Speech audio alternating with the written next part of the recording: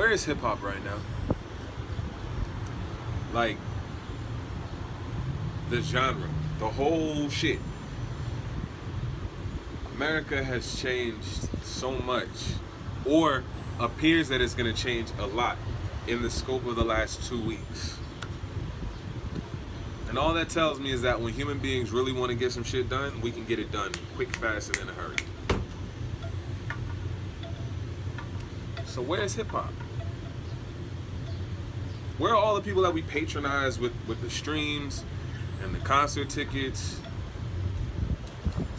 following on social media? Where are all the people that take this culture and morph it into something that can be sold to us and not us? Where are they now?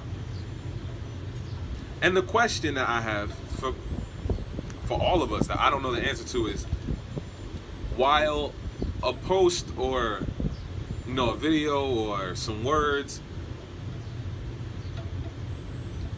is something that most of us can offer, and for a lot of us it's the most that we can offer, should that be acceptable for the people who have more to offer? Now, that doesn't even mean that it has to boil down to money. It could boil down to attention and time and saying the real shit. Not just saying what's been approved, but saying the real shit. Because it's not to say that words are invaluable. It's just the words that we can tell are manufactured. The words that we can tell you're saying instead of the real shit. The words that you use instead of the words that you know that will be effective.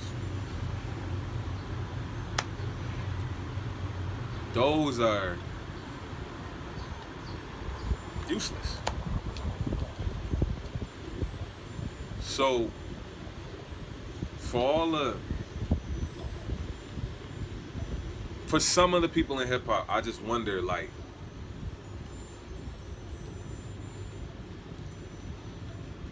how much are you willing to contribute back to this culture you've taken from?